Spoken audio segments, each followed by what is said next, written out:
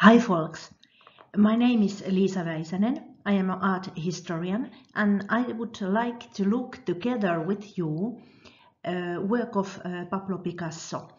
This work was made in 1937.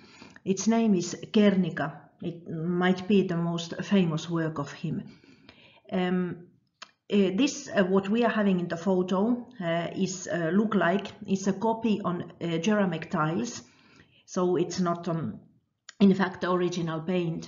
Original paint is in Reina Sofia Museum at Madrid, but this copy on ceramic tiles is in a city named Guernica Lumo in Spain. And maybe you can already see from the name of the work, Guernica, and the name of the city, Guernica, that this copy is in a very place where all this happened.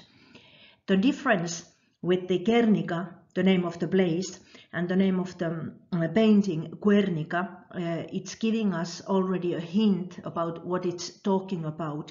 You can see there is an extra U in it. Guerra in Spanish means war. And in fact, this painting was made because of the Civil War, and it's talking about the war.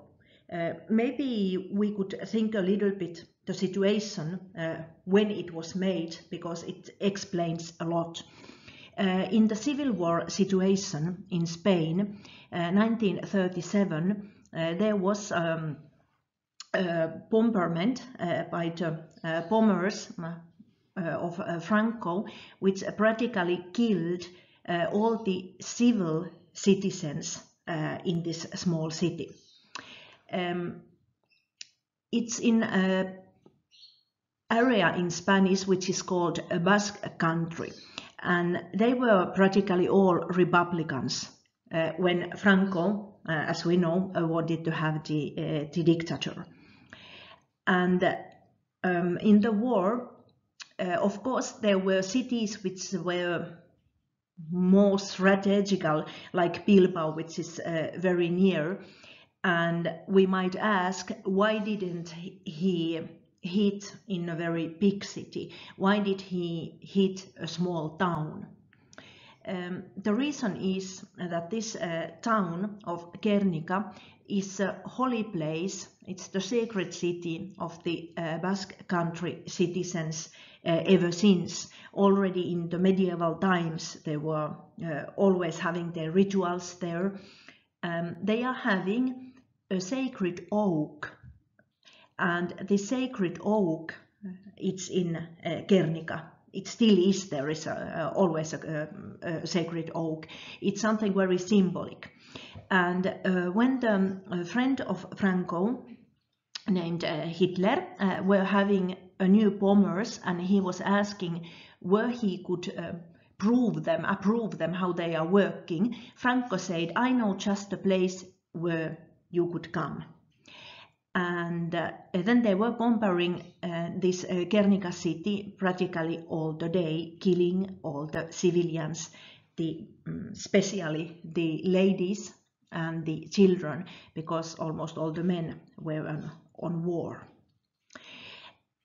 Of course, Franco didn't want that everybody knows what he has done, because it's not a nice thing to do, to kill civilians.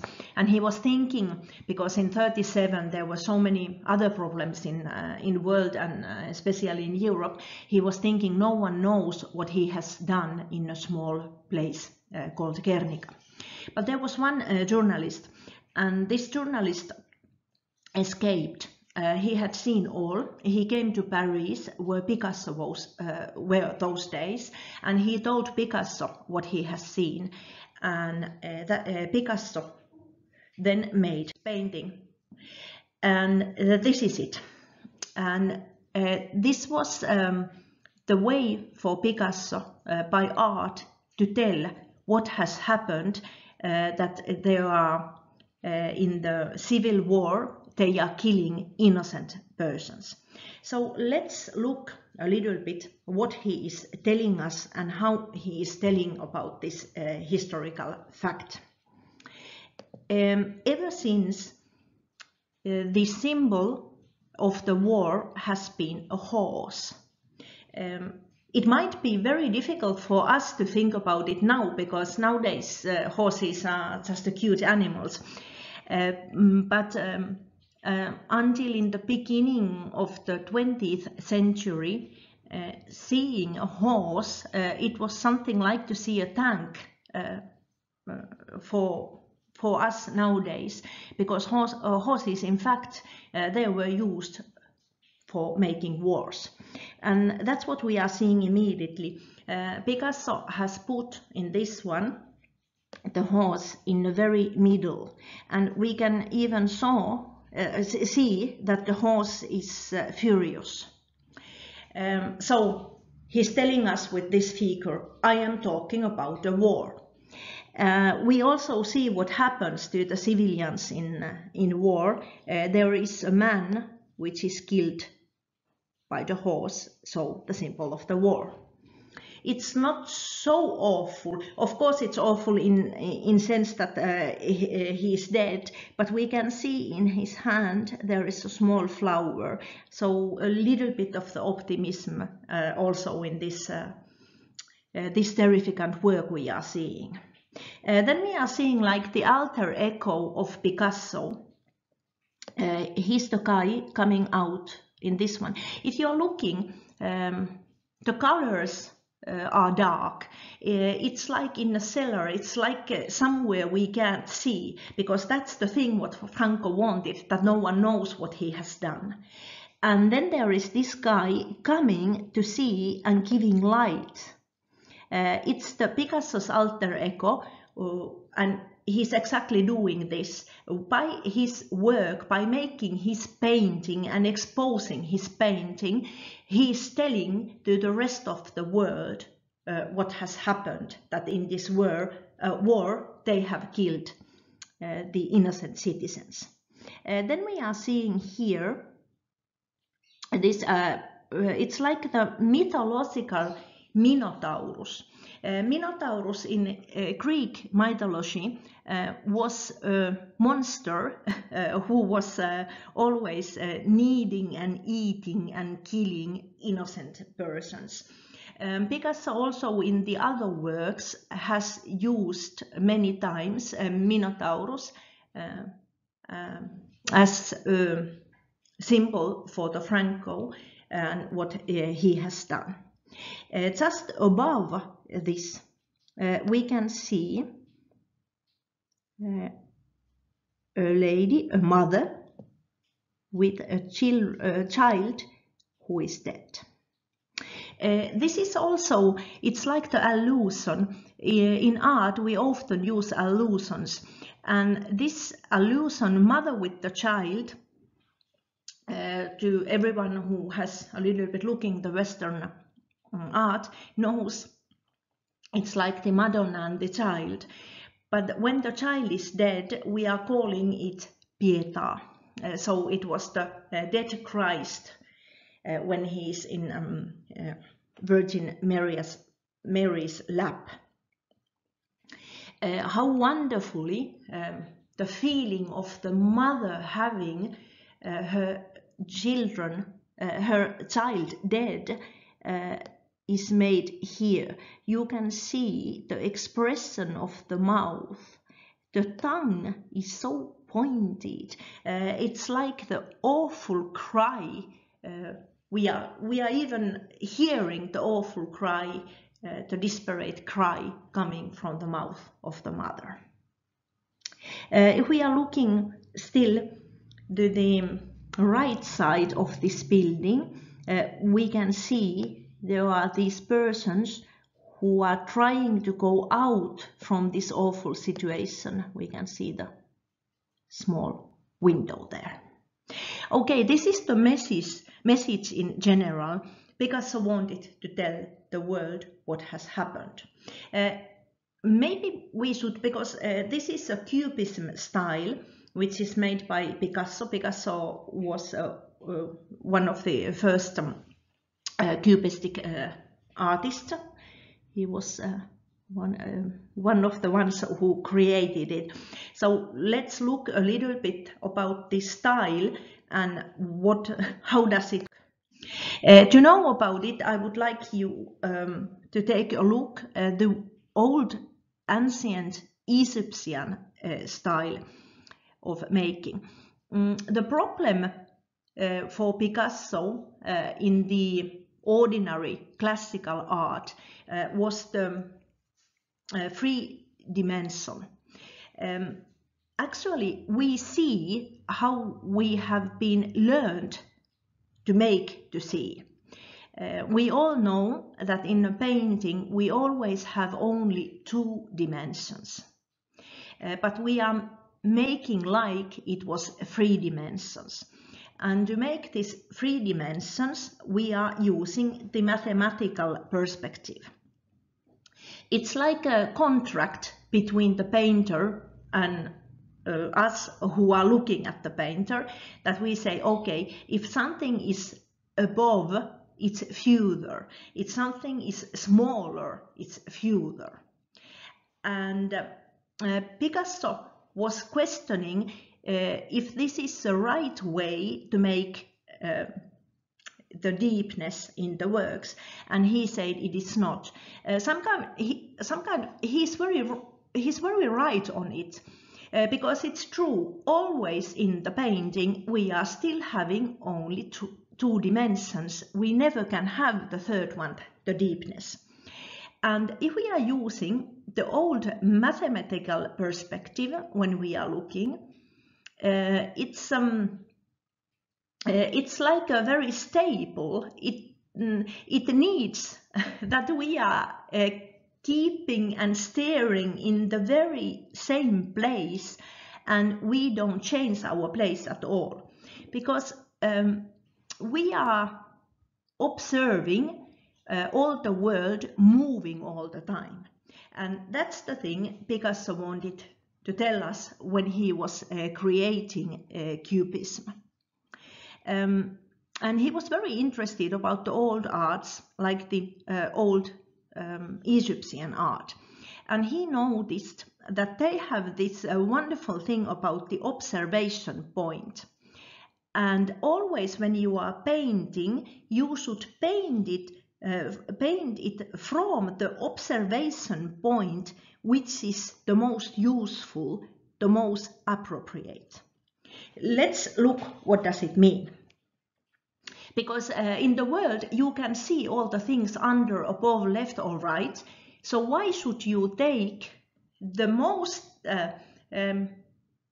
awful point to paint something when you can use the most appropriate point also?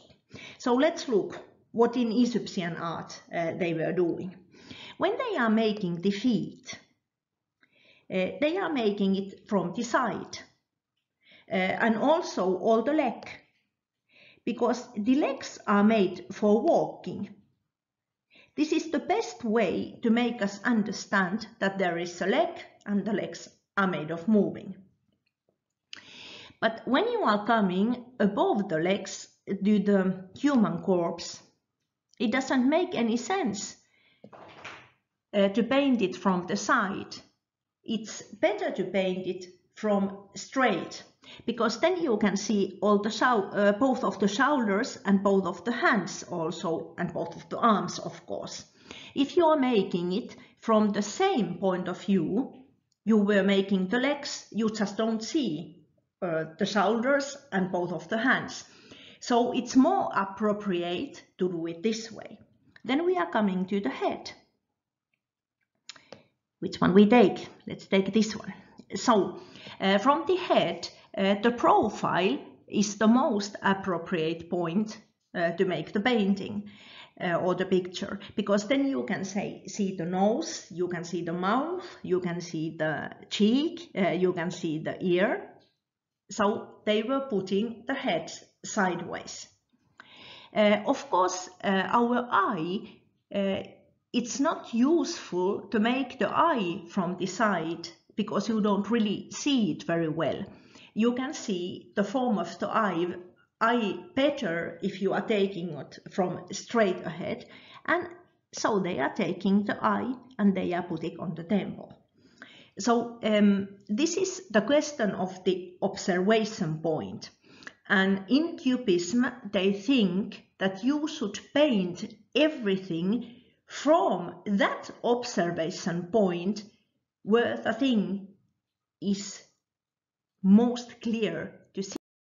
So here we can see, like the nostrils of the human being, the nostrils, it's better to make from under, you can see them, even though the nose is from profile. And there is the mouth also, you can see. The mouth is made, it's a little bit, the lower part is made from the above and the teeth from the other side. And here you can see the same thing from the eyes we were talking in the Egyptian work.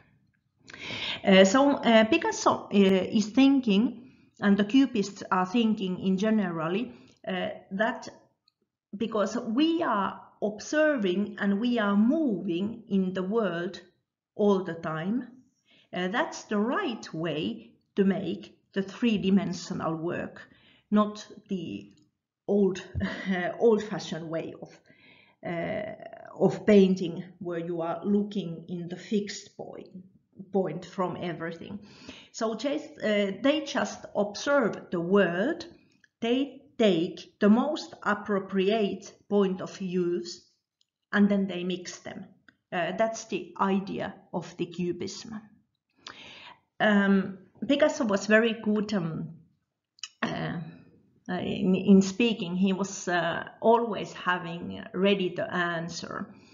Of course, there were persons who didn't like this new cubistic style, and there was a man who was furious seeing these kind of things. And when he saw Picasso, he told that I don't like your paintings at all because they are not realistic. And Picasso was asking, so tell me or show me a realistic picture. I would like to know what is realistic if this isn't.